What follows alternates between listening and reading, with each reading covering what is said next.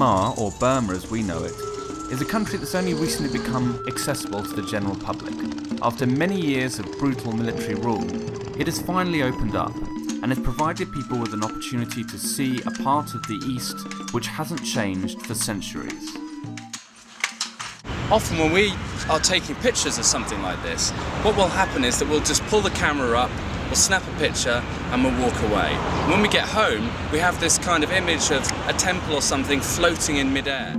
And that's what we want to avoid, images that look bland and uninteresting.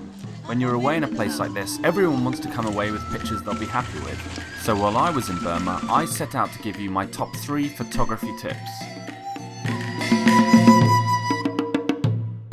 So we start our tour by heading north to the city of Mandalay.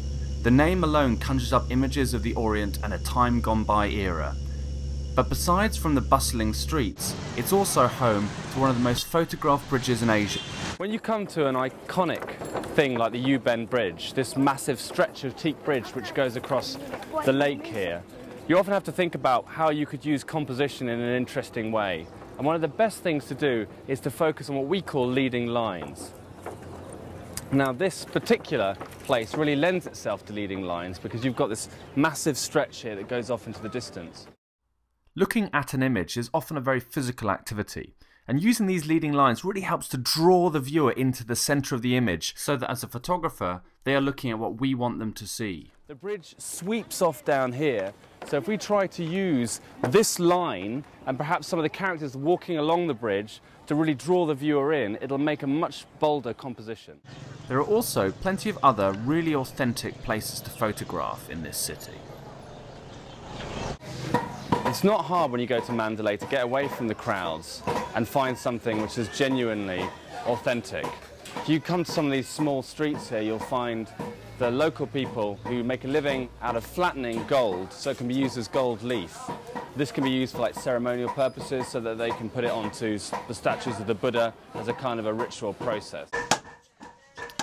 These always provide really interesting opportunities to get out of the midday light, which can often be quite harsh and unforgiving in hot countries like this, and photograph some of the local people working away. So after the second process, this is the third process, and what are they doing here? Yeah, here, that process, they have to beat for 5 hours. Okay, so after they're beaten for 5 hours, then they do this? Yeah, it became like this. This is kind of like a final process. One in the final process, they have to cut, make for the 2 inches square of the gold. So they separate them here? They separate each other. And what's the white powder there? Oh, it's like a rice powder or chalk, you know, chalk just powder. Not to be sticky. So you can get it sticky. So you have a problem if you did this with sweaty hands. Yeah, exactly.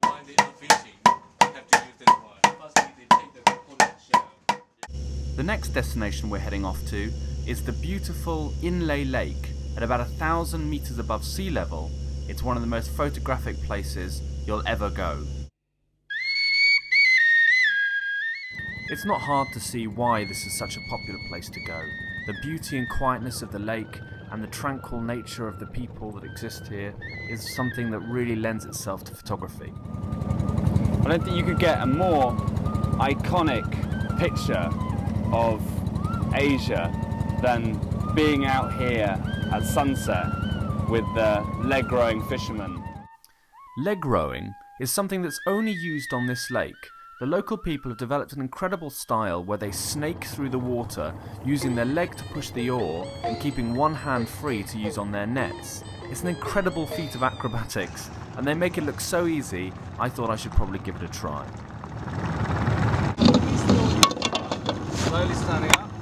Find my inner zen. Yeah? Trying to get 1 foot up. Okay. 1 foot. 1 foot up. With, it has to be said, variable degrees of success.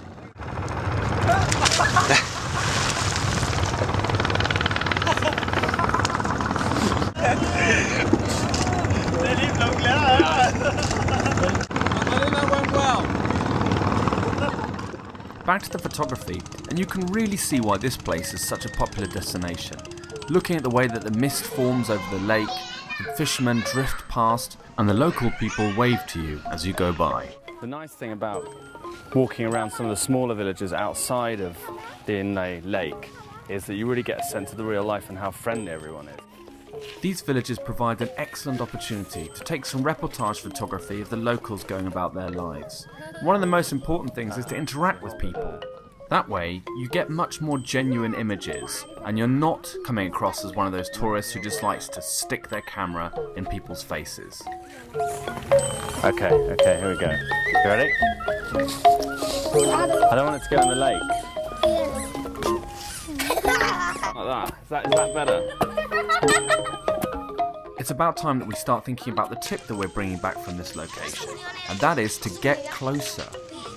By that we mean, you don't necessarily have to get closer, but think about what it is that interests you about what you're photographing. So rather than including too much in the shot, less is more.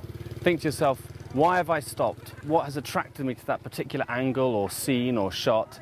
And then try and focus in on just that element rather than trying to cram too much into the same picture.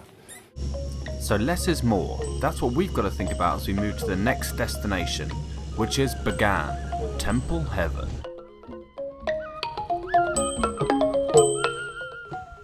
Now, in order to imagine what this place is like, you have to in your head take all the major cathedrals out of Europe, place them into some scrubby bushland about the size of Manhattan, and then you will get close to the amazing scale and beauty that this place presents us with.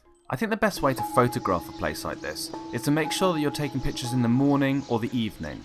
Light is the most important element when it comes to doing landscapes, and that's when the light's coming from a direction. So it provides us with warmer tones and it pulls out the texture in the buildings in a much more effective way. But if you get bored of photographing temples, you can always escape the midday heat and head to some of the local markets where you can do a bit of shopping. Are you? This is the longi, is it? Yes, longies, for my longi. Okay. You see twice, only you look at some. You're gonna help me put one on? Yes. Okay. Just looking. So this is the traditional. This is the traditional outfit of the people from Myanmar. Yes. The Myanmaran. Yes. Check it out. Yes. You're very handsome. I'm very handsome. Yes, you're very handsome.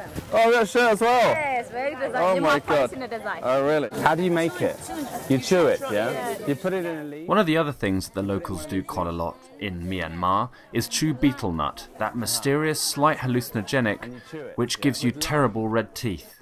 Can I make 2 out of this? I'm going to make 2 out. So we thought it would be rude not to at least try it. But we're going to share one. We're going to have little one. Yeah, we're going to share. Okay. Few betel nuts. Is that it? And then where do you put it in your mouth? In the side? Alright. Okay. There you go, Bolsky. Knock yourself out. Mmm. Delicious. So as we leave the market, it's important to remember that we try and take as many pictures as we can so that we don't miss any opportunities when we're out in these amazing locations. One final tip if you come to a place like this. Try to take at least 3 photographs of everything that interests you.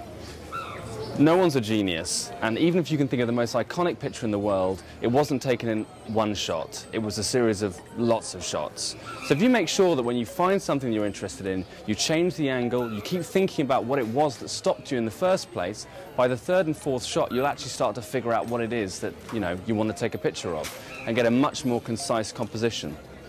So, one thing to remember, don't take just 1 picture of everything you come across, take at least 3.